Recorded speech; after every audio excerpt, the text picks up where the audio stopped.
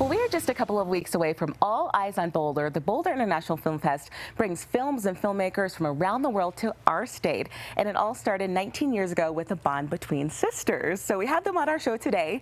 These are co-founders Kathy and Robin Beeck. Thank you so much for being with us. Thank you. Appreciate your time. Thank you. So this is so exciting. We'll start with Robin. So tell us about the Film Fest and what's new this year.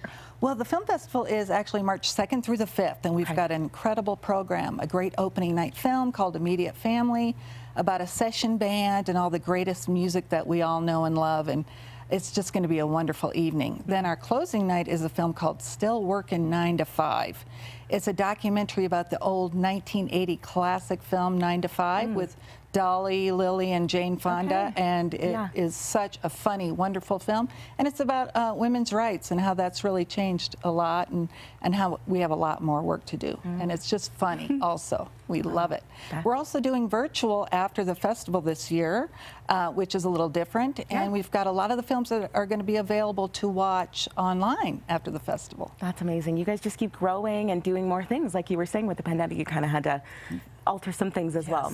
So there's lots of events. Like we were just saying, Kathy, what are you most looking forward to this year? Well, one of my favorite events is something we call CineChef, and we bring 8 chefs in, and they prepare dishes based on a movie theme, and then it's a competition, so people come in and taste all the wonderful food, and they vote on their favorite.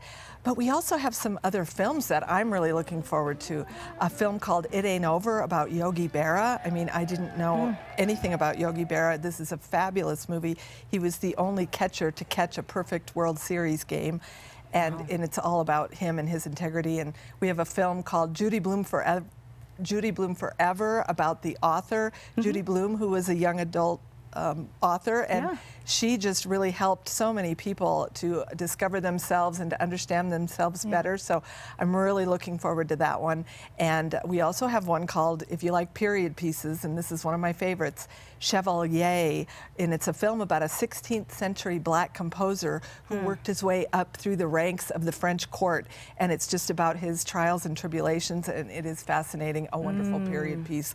Those are some of the things I'm really looking forward to this year. Definitely enticing. I want to go check it out, hearing all of these amazing synopses. So the Adventure Film Festival, or Pavilion, is something that you guys get excited about. Can you tell us more about that, Kathy, as well? This is a festival within a festival.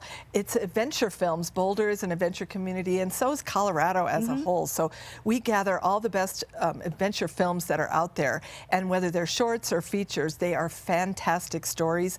One is called Ride, A Brutal Fairy Tale, and it's about BMX bike racing.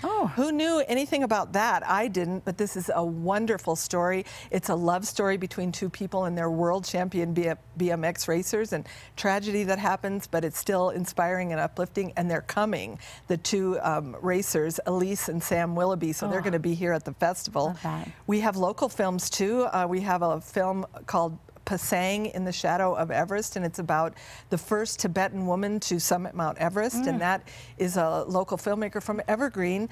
She's an executive producer, Allison Levine, and she'll be at the festival as well, and she's also summited Mount Everest, so that is exciting, and all kinds of other wonderful films too at that. So much to check out. Well, thank you, ladies, so much for being here, and remember, you can learn more right now on CBSColorado.com, including how to get tickets. Karen.